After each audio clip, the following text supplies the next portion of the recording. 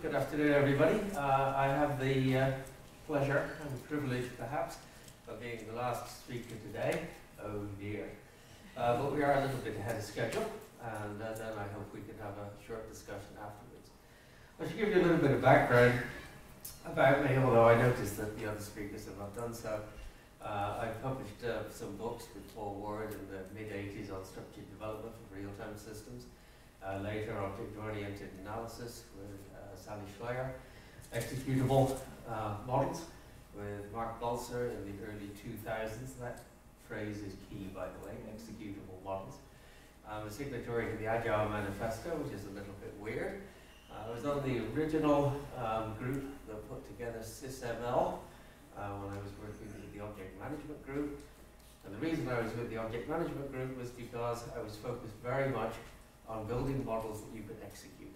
And that's the place that I want to go to today and talk now about what it is that we're trying to do. Now, at present, I'm the Chief Technical Officer for the Industrial Internet Consortium. Our purpose is to accelerate the development of the industrial internet. You've heard a number of things that come along from that in the talks today. It seems fairly clear to me that what we need to be able to do is to write an awful lot of software. And I'm sure you all remember the old story about AT&T back in the 30s saying if the number of telephones increased at the current rate, everybody on the planet would need to be a telephone operator. Well, they are. I have a phone, I put buttons on it all the time. What did we do? We raised the level of abstraction. And what we did when we did that was that we found ways of manufacturing things and pushing the details downwards. And that's what I'd like to talk about today. Manufacturing software, opportunities and obstacles. Now I began, obviously, with a little bit of history of myself, which is a little bit narcissistic, but never mind. My personal email address, by the way, is stephenmellor@stephenmellor.com, so you can see there's a bit of a pattern going on here. But historically speaking here, 1798, the US government had a problem. The problem was that it didn't have enough guns. No comments, please. They wanted to manufacture a large number of guns, and they put out a prize. And that prize was won by Whitney, Eli Whitney, and he's the person with the cotton gin and all those kinds of things, which, by the way, are all heading in the area of programming, punch cards, all of those kinds of things that are actually precursors to our software today. And the key thing about that was that he invented something he called the uniformity system. Now, if you look on the left-hand side of this picture, you will see typical musket of the time. You'll also see a lot of filigree and stuff all around the edge of the gun, lovingly handcrafted by artisans in the art of making muskets.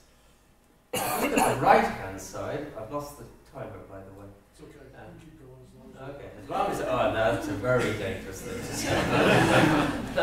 You have no idea.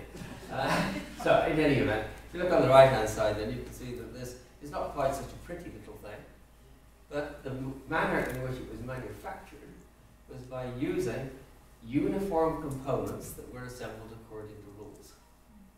Now, the guns on the left were manufactured by people called fitters. And what they did was that they assembled the components that were kind of roughly crafted, and they put them all together, and they chiseled and they sawed and they whatever it is you do to get everything to fit perfectly. And then they were the people that fired the gun first. Because if they hadn't done it right, you were in trouble. And they wanted the gun maker, of course, to be the person that was in trouble, not some soldier on the front line. Now, on the right-hand side, what's happening here is that these components are manufactured to very, very fine specifications, and then assembled by people who do not have the skills that the fitters had. And this enabled Whitney both to win a prize and to manufacture all of these guns, which is a good thing. Now, unfortunately, today's development paradigm is primarily oriented towards the former view of how you build muskets, which is to say, each one needs to be lovingly handcrafted, admittedly with various components that we can bring together. And what we do is we begin with a rough and abstract statement of the problem. And then what we do is we add information, preliminary design. And so if you look at the model at the beginning of the project, and you look at the model a few days, weeks, months in, what you'll see is the same bare bones plus a whole bunch of other stuff. And then as you proceed, you add more and more and more stuff. And then finally you have the code. And the reason that I've shown this as one big yellow blob at the end is because that then becomes truth.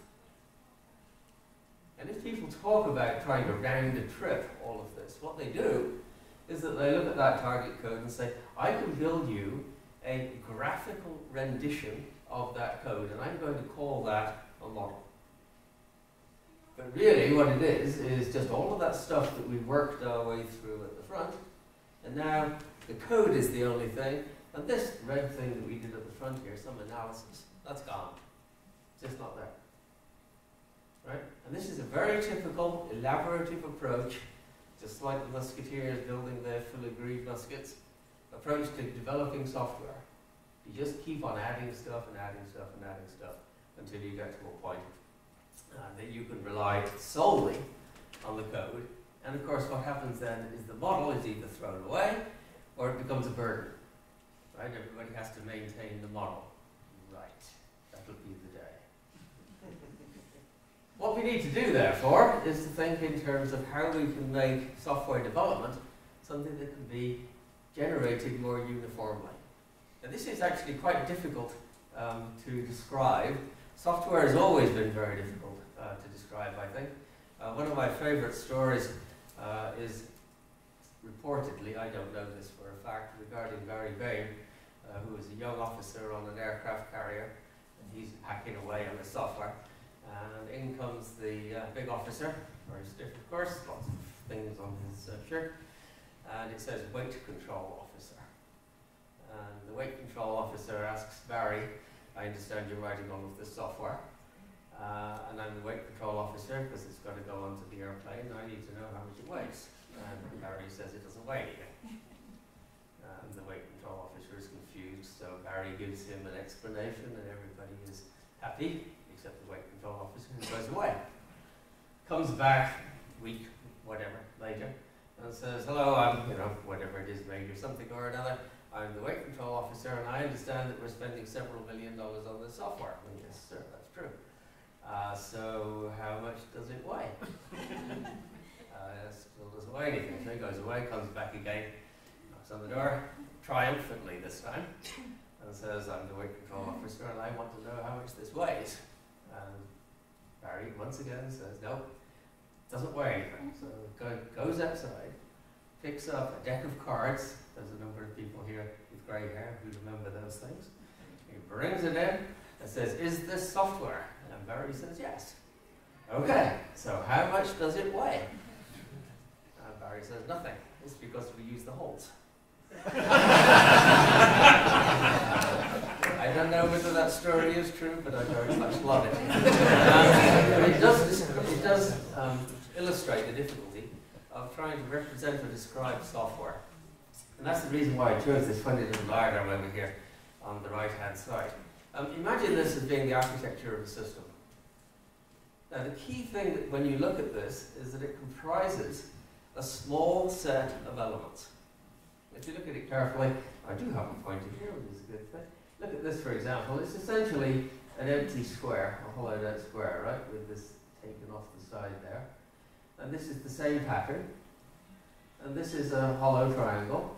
And then there are these sliders in here, which are essentially smaller triangles that are crafted exactly, this goes back to the gun analogy, right, so that you know that they will fit together.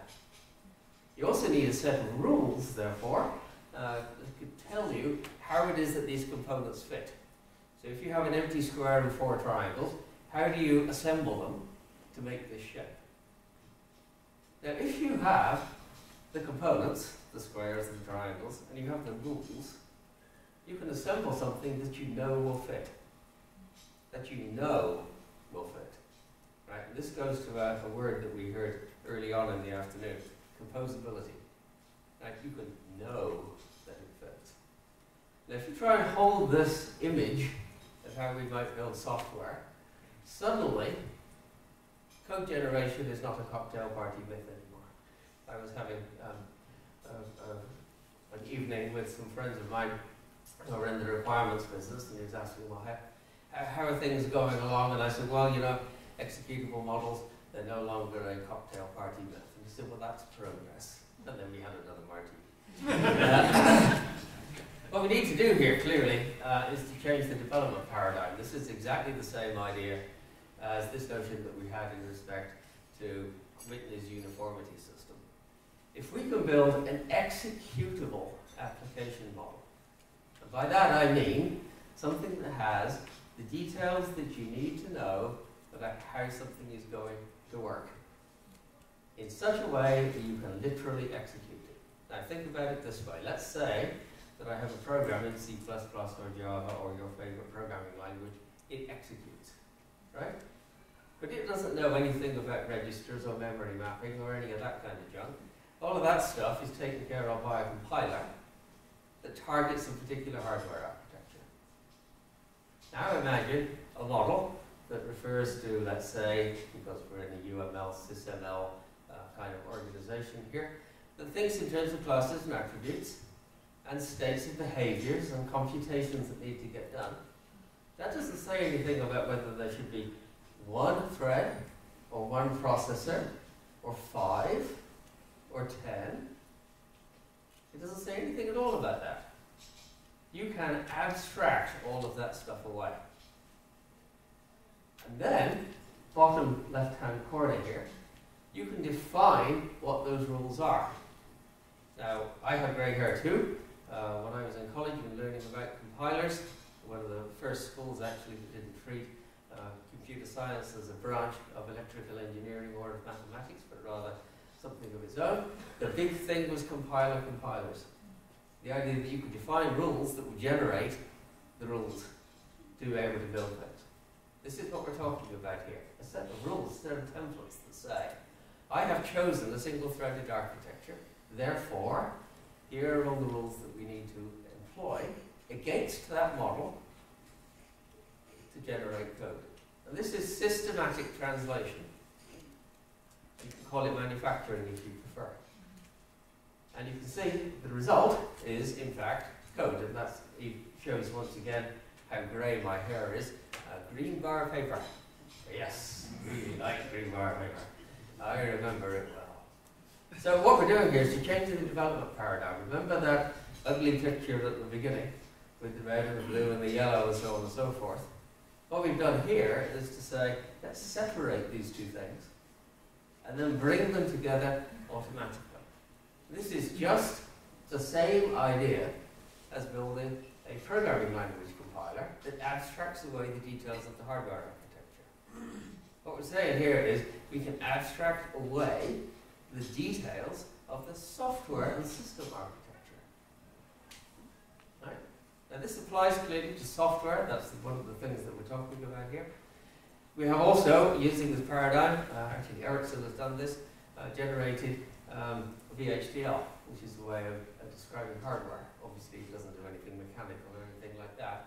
But if you're describing behavior, you're describing computation, it doesn't matter whether that computation is done by a piece of hardware, whether it's done by a single processor or 20, etc., etc. The only thing you care about are the performance properties of this yellow thing, funny thing on the left-hand side. Right? So by changing the development paradigm, we can manufacture software and indeed hardware. Now it seems to me the opportunity here is huge. It is by abstracting away the details of the software architecture, just like we do with programming languages, then we can compile into different software architectures and gain scale. If I have an architecture, and in fact I've referred you to one on the next page or two, an architecture that targets small footprint embedded C, or Misra C if it's going to go into cars, etc., etc., etc. Then I can build a model, generate the code to that, and I can know that the code that I'm generating is going to be correct at the construction level. It doesn't mean to say that the behavior I described is correct, obviously. And then I can use that over and over and over and over again. I can also, of course, take that away and say, well, I don't want to use C anymore, I want to use another language, a more modern one, and use a different architecture, or perhaps spread things over 3 or 4 processes instead of just one. So scale is huge. Of course, it costs time and money to build those first compilers. There's a lower incremental cost, because you're not fiddling around trying to figure out which particular library of data management techniques to use. The rules are defined. You can reuse all of that design logic, just like you can with a compiler. You can also verify early. I mentioned earlier that I was a signatory to the Agile Manifesto. That's a key element of the Agile view of the world. Test early, test often, verify that the behavior that you're expecting is the behavior that you want. So you can interpret these models as opposed to compile them, or just compile them and then change it to the development environment later. That doesn't test the performance or the memory usage, but it does test the behavior, because we've separated those two things out. And then faster integration. Now, I'm, again, grey hair here. I'm sure you've had the wonderful experience, all of you, of a system that works perfectly until it's been running for a while. What went wrong? Memory leak, right? Classical thing. After a while, you run out of memory and you can't figure out where it is. It could be anywhere in this pile of code. Now, let's say that one of the rules in these funny little boxes here is precisely how it is that I access, create, and release memory. What that means is that that rule will be propagated everywhere. The system will last about 2 seconds, because memory will just, you'll lose it right away. It's everywhere. Now, it sounds weird to think that, oh, here's a system, and I like it because it crashed early. But the reason will be very obvious, and it will be everywhere. And when you fix it once, you fixed it everywhere. This is absolutely key. Now, I actually have been wandering on about this for actually 20 years. It's rather depressing. That's why we had another martini. But there you go. What are the obstacles? Well, there's a small market in model compilers. That's a key thing. I have listed some here from what's the word I want? It's an organization that was spun off of Mentor, which was spun off of the company that I ran for some time, that sells services in this area for a particular product. It doesn't matter, I'm just interested in giving you an idea. The ones that exist so far are primarily for real-time and embedded systems. So we have things like tasking and threading, possibles in Windows, optional instance persistence, support for pre-existing instances, so you can populate the data in your ECU or your chemical plant or whatever it is that you're controlling, and then integration of interrupt service routines. You can see it's quite detailed, and it's quite limited, although certainly I think there's some interest to the audience. So this does exist. But then we have this guy.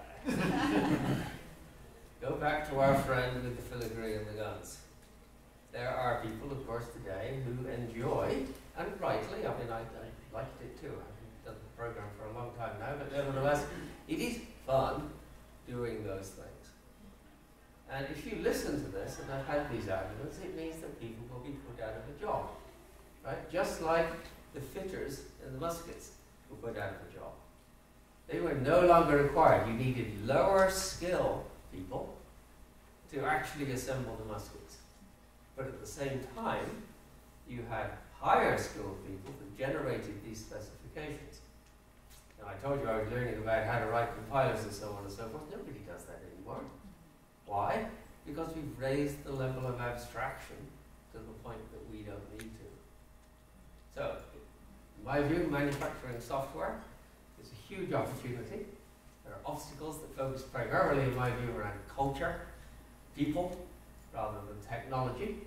But of course, to get over that, you need to be able to generate the technology so that people can demonstrate it and show that it works. So it's a little bit of a chicken and egg here, but nevertheless, I think that's a good place to stop. Thank you very much.